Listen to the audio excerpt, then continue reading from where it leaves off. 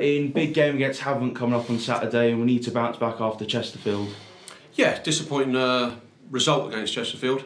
Performance-wise, everybody said we played well, but I think it was quite indicative of where we are this season. We played well to a point. As soon as we got in the final third of the pitch, we were disappointed in the game. But we've got a good game coming up against Havant. They're fighting for their lives. They need to win the game, so there is something on the game.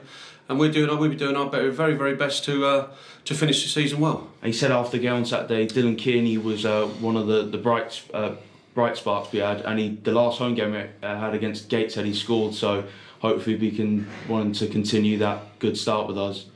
Yeah, Dylan's been a breath of fresh air. You know, he's a young lad who's come from a lower league. He's come with a hell of a lot of enthusiasm. He listens to what you say and he wants to achieve a lot. You know, and he's proved that he can score goals at this level. But you're always only as good as your last game, and Dylan will be desperate to score again on Saturday.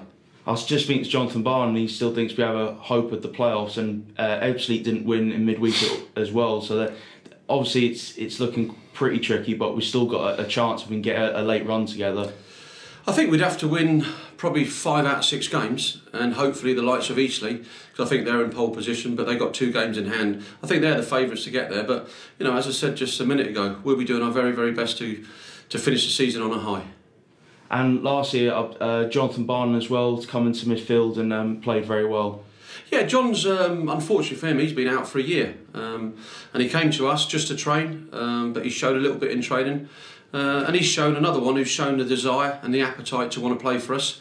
Unfortunately for him, he came off with cramp on Saturday, but I think that's why, you know, he's been out for a year. But he's trained well this morning, as has Jamie Collins. So they'll all be available for selection. And also, if we can win on Saturday, it'd be good to get some home form together in the run-in. Yeah, absolutely. You know, the fans have stuck by us this season. I think we're 10th in the attendances in the league. Might even be a little bit lower, but you know, the fans have been tremendous at home, and hopefully we can give them something to cheer about on Saturday. Ian, thanks for talking to SUFCtv, and good luck for Saturday's game. Thank you very much.